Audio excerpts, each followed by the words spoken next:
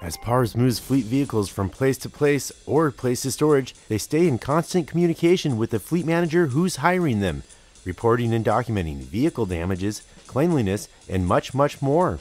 Once our driver picks up a vehicle, they will do what's called a bill of lading, which is basically a drawing of the car. They'll check for any kind of damage, cleanliness issues, any maintenance issues that they weren't aware of when they got into the car. They'll document all of that prior to leaving with the vehicle.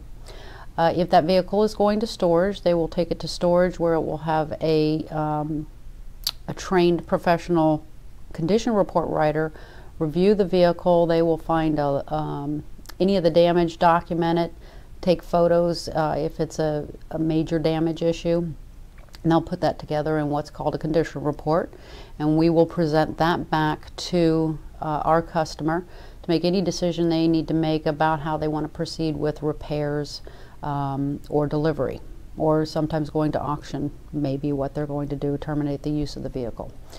So we are in constant communication with that fleet person to let them know what we find out every step of the way.